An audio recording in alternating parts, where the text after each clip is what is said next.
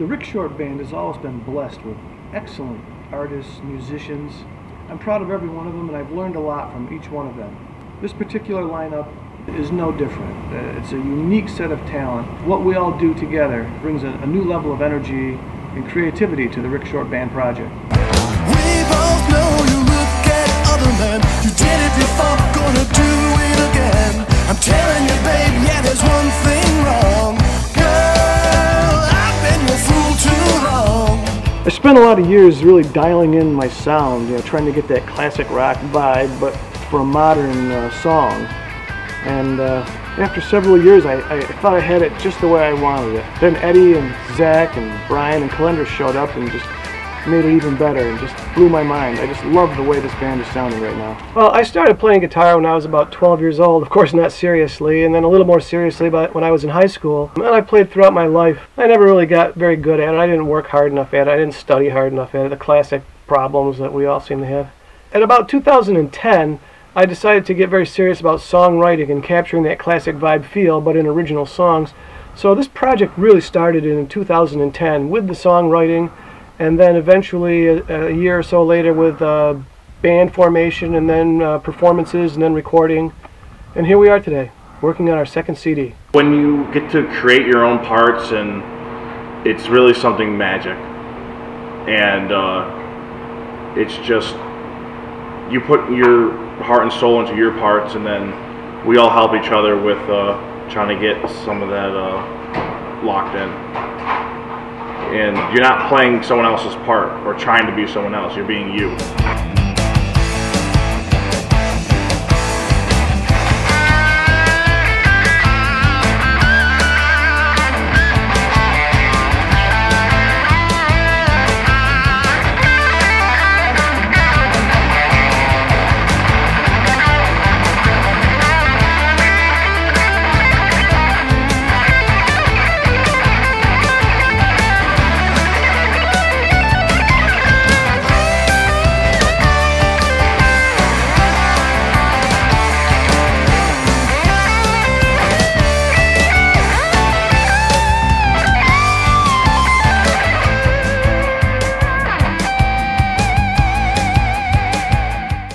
Okay, here we go. Well, I'm the grandfather of the band.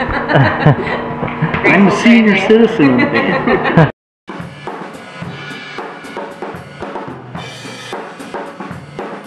It keeps getting better all the time, as you can see. It's really evolved, especially for Rick. He's really evolved in the past 4 years that I've known him. He's a great guy, most of the time. We all have our input. We all come up with these different ideas or, sounds, and just a lot of times it's hard not to make the next song sound like the last one. So that's our job. Rick's got great lyrics, and it does have that old classic rock and roll feel at the same time.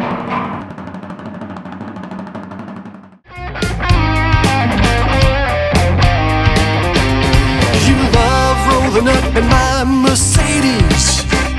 You love going home to my bed. You told all your friends about our vacation, but girl, it's gone to your head. It ain't right what you're doing. It ain't right, baby, what you done. Something bad was brewing. It's the end. You're gonna miss me in the morning. You're gonna miss me, whoa, at night. You're gonna miss me and all the good times. You're gonna miss me, and that's the first thing you do right.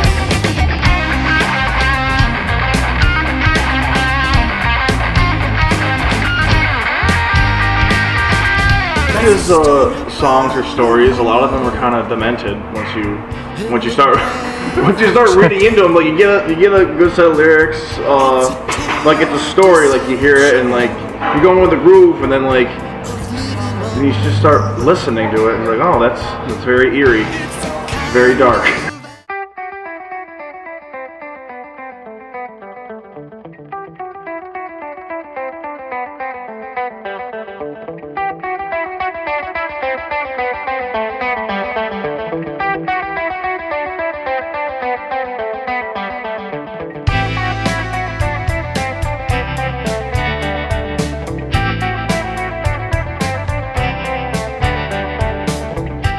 came up with that guitar part in my car, and then on the way to work, that's how I work, you know, I was driving to work, yeah, I could do that.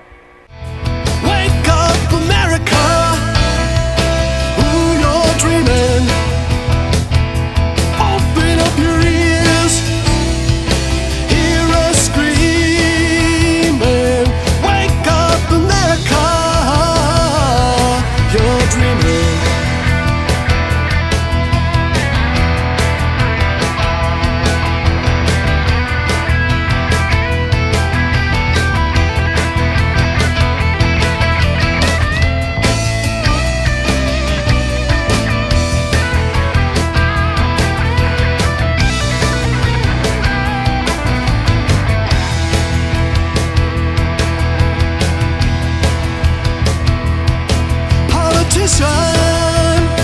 Gonna save your soul. I wish Rick had told us that we were doing videotape today because then we could have looked more glamorous. Well, here's the lesson.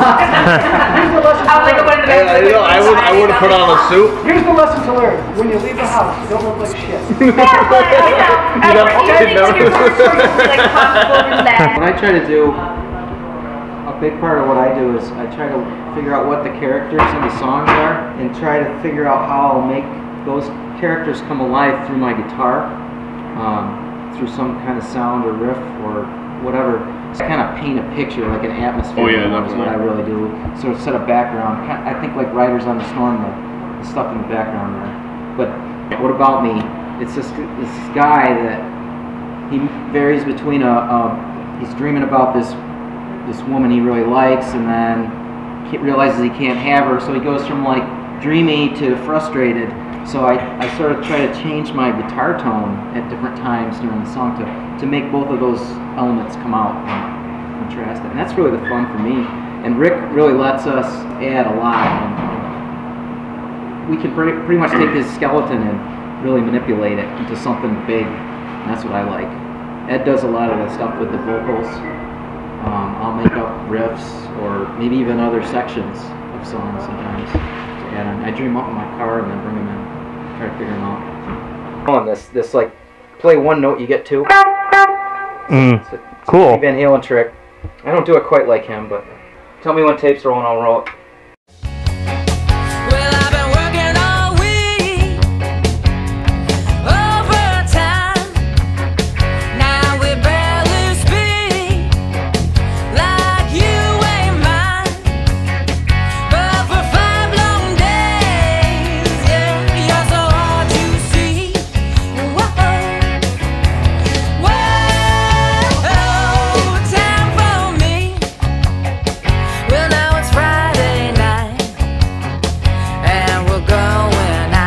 I've been with Rick since May of 2014. I was invited by a friend of ours. He suggested me to Rick, and we've been playing about every week since. Rick, since he wrote the songs, he has this vision of what he wants. Eddie's got this singing background with the percussion and the drums and the bass. That's a good formula we got there. And then Brian just has so much experience with music. He studied it for a long time, and he kind of gets the more nitty-gritty parts down, which is what we like. So as a unit, we work very well. And then Kalendra is a sweetheart, and she's singing her heart out too, and she's kind of added that last element that was needed.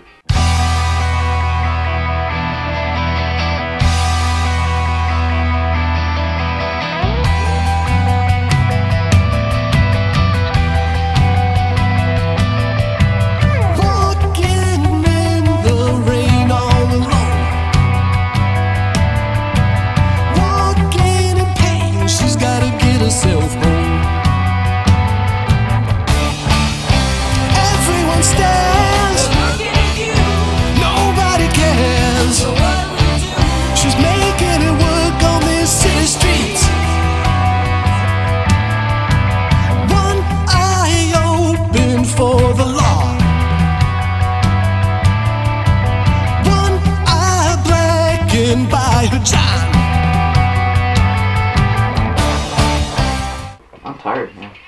That's a lot of work. You're hearing you're hearing everything different now. It's not like you're playing at practice. Yeah. Because the sound, the ambience, like, it's all different. Look at me, man. I've got myself like turned down to like 0. I'm just listening to the room. Well, I have that for Eddie because it's distracting. No, seriously, like I can hear him so well that when I have him up, it's distracting. Yeah, I'm just listening to the room because it's a nice room. My amp is pretty loud. I run louder than what I like to. But. Zach and I joined in last May. We both showed up. Rick had another guitar player, and he was looking for a backup, a bass player and a backup, because Zach was going to the Lady Gaga show. Would have been there totally too, but as it was, he stole my ticket. So anyway, so I had to play bass on the first gig, and they wound up moving me over to guitar, and I had to learn all the guitar parts in a matter of like 2 weeks, and then be ready for even less than 2 weeks. Start playing the Boilermaker, and then I just kind of like evolved them little by little. They got better every show. And then we took a big break after the summer. But it was funny, like, we would take turns practicing bass, and the other guy would play guitar. And we'd steal each other's, yeah, be like, Brian would be like, oh, I never thought of that. And I would start plucking on it, and then I would do something, Brian's like, oh, that's cool. It was really cool how some of the bass parts evolved from that. Zach is the youngest member of this band, and so before Calendra got there, it was mostly Rick and Ed and myself and Zach at the rehearsals, and these two would gang up on my little brother over here, Rick and Zach, and I would defend them all the time. No, man, I like what you're doing, man. So, Eddie and Rick are bullies when it comes to limiting my creativity. Then we get in the show, and Zach will do something, Zach will do something funny over here, and I'll just look at, what was that, man? And I don't know, I can't get away with that in the rehearsal, so I may as well do it here. No, you get away with a lot more stuff live. Sometimes I'll take a risk and see how it works out. Most of the time it doesn't. No. Most fun is playing live. Oh, yeah. Sounding let loose, let loose, do whatever we want to do. We did this show at the State Fair. It was all of us, and like it was just incredible, just being in front of these people, and it was a great sounding stage, and everyone just clicked, and we just had this really good time, and we just played everything we had, and it was just a magical moment for at least me and the band.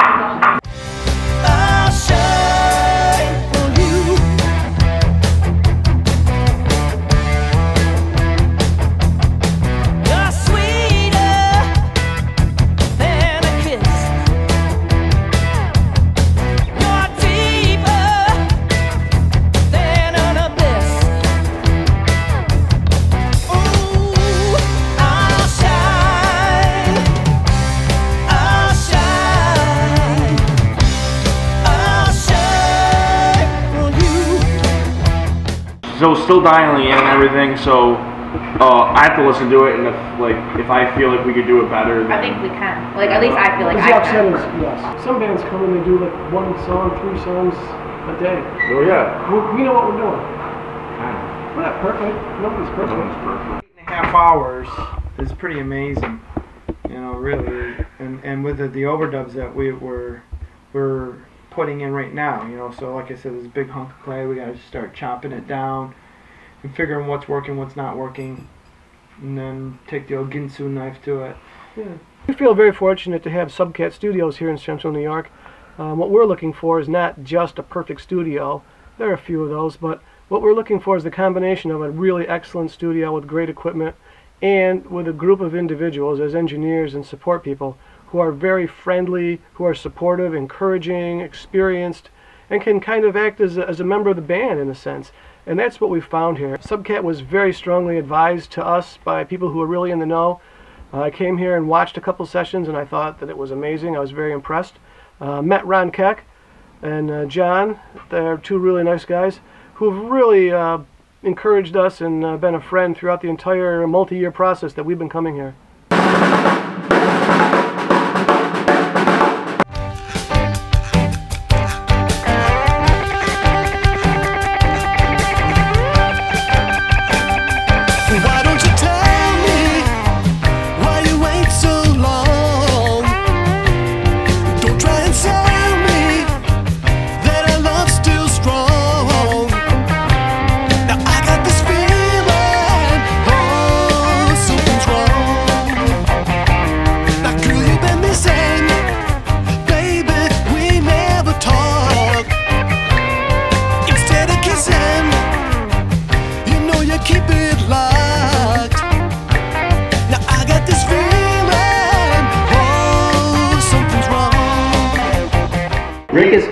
He's one of the most generous guys I ever met, and he's always encouraging you, and he's always, like, I get a text after every practice saying, "Oh, you did good," and it makes me feel really good about working with him. I feel very fortunate to have these people as bandmates. They're all incredible musicians, but they're also really nice friends. They're good people. They've got a lot of experience and a lot of passion. They're very caring about the craft as well as the art of original music. I really like that about them. They have a soft spot in their heart for original music, which is what I'm all about. So when you combine that with their innate passion and with their incredible talent and the friendship, it's just a wonderful group of people to have as a band. Writing music and being a part of a creative process is a lot of fun, and it's something that I want to continue doing. Well, as a child of the 60s and 70s, I am that music. I'm made from that music. It's what's inside of me. So of course that's what my original music sounds like and feels like when it comes out, and that's what I'm trying to capture. We've all heard "Taking It to the Streets" 1,000 times, and it's a wonderful song and it's fantastic. But as a person who loves classic rock music, I was hoping to keep that vibe, but yet have something fresh and new. So instead of listening to oldies, I wanted to listen to newies. There aren't any, so I had to go out and make some. And that's what I'm trying to do with the Rick Short Band project. I'm trying to write songs that feel like classic rock, that have the roots and the vibe and the sounds, the chord progressions, but yet have the songs be brand new so that it's something interesting to listen to. When he wrote everything down, he has a vision what to do. I mean, I can't just like just play like no these Seinfeld. Yeah, no Seinfeld stuff in there.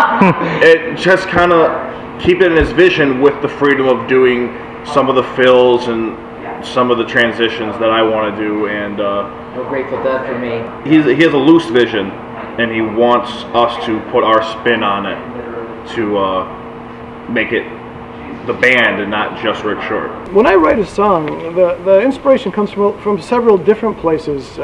Sometimes it's an interesting chord that I've discovered, or a chord progression that I've heard, and then I start playing with it, and then that'll lead me to a feeling or an emotion. And once I get that, I start thinking of who's got that feeling and who's got that emotion, and what are they saying and what's on their mind, and it flows from there. Other times it starts from a sentence or a phrase. I'll hear something that my wife says or a friend of mine says, or I hear something on the radio that somebody's talking about, and I'll say, wow, that's an intriguing concept, or that, just the way those 2 words or 4 words went together, it's kind of melodic. Poetic, and it just gets me going, and next thing I know I've got a chorus or a verse, and then I work at it from there. First things that happen, whether it's a chord progression or a chorus or a verse, a lot of times they come easy, that first 20% of a song, but it's really hard to finish it. It's really hard to develop the continuity and the consistency, the structure, the format, the rhyming pattern, the cadence and tempo. And usually the ideas are almost a dime a dozen, especially in classic rock. What is it? You know, it's sex and rock and roll and party and cars and stuff like that. But to get it to fit together intelligently or really coherently is work. I listen to a lot of music, and some of these old songs I hear, they're almost about nothing, and they don't really make sense. If you were to write them on paper, it's kind of nonsensical. I don't want to write a song like that. I want to write a song that really has a message and that's intelligently put. And so that's why the finishing up of it is hard work, and I enjoy that. I enjoy that, you know. Do what you love to do, and you'll never work a day in your life.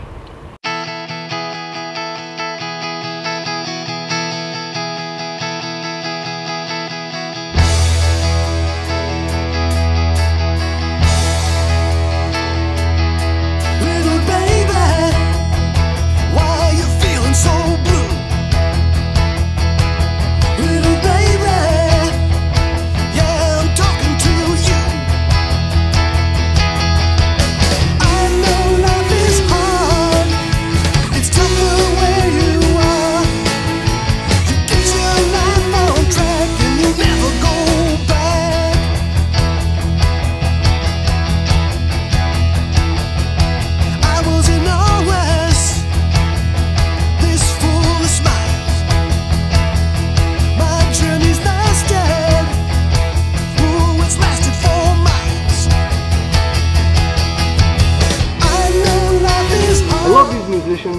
love these songs, and I love what we've done together. I think it's great, man. I think this is going to be a smoking record. It's going to